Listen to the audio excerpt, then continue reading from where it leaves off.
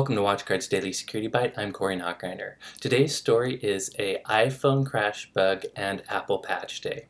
Recently, a YouTuber released a video that showed a very easy to replicate crash bug that affected iOS devices. Basically, if you sent a text message that included a white flag, a 0, and a rainbow in a certain way, it could crash iPhones and iPads running iOS 10 or below.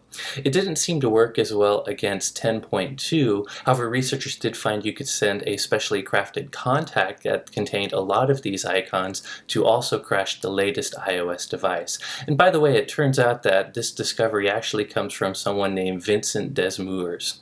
Anyways, it's an interesting bug. You can check out the video of the YouTuber if you're more interested in how it works, and it is a pretty big deal to be able to crash someone's phone. When this happened, your phone would actually lock up so you couldn't use it, and it would take a certain amount of time before the phone would actually crash and reboot so that you could actually use it again. However, that's an interesting bug, but the bigger news is yesterday was Apple Patch Day. Apple released a whole bunch of patches. Basically, they released patches for all their operating systems, watchOS, macOS, OS X, and iOS, but they also released updates for iTunes, Windows, iCloud, and Safari.